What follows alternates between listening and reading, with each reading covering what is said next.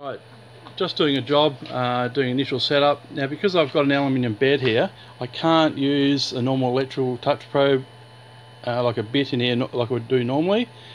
This actually probe bit here is insulated from this part. So to use it, I clip the sense signal on there, the other part goes on the bed, and then I use the outer corner test because I want to find where the 00 is. I've got the gauge set up. My pins are 7.98 millimeters diameter, so I've got count gauge on both those. Click on there and we start probe.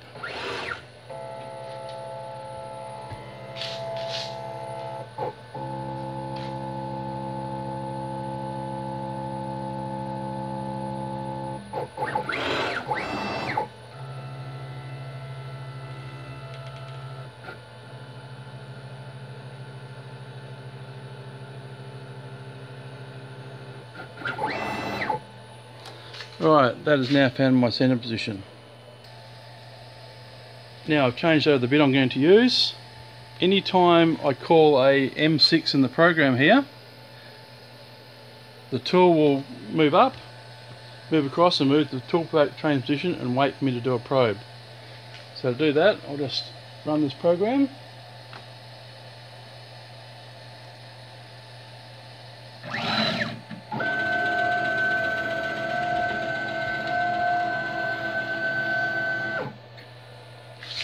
And it's now stopped there.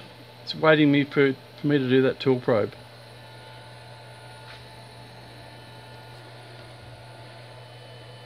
Now to do that tool probe, all I do is move it down a bit.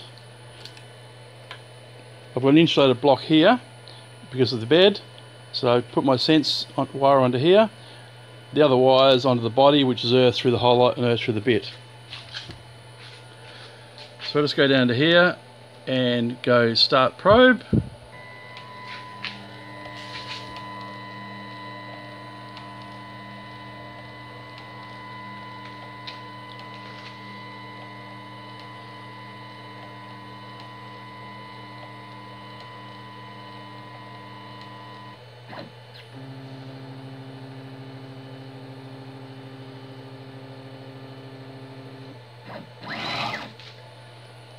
Take that off.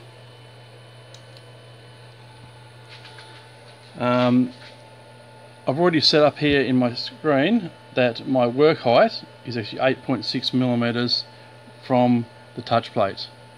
So from here on in, all I do is press cycle start and I'll continue on with the rest of the cycle. And that happens on every single tool change.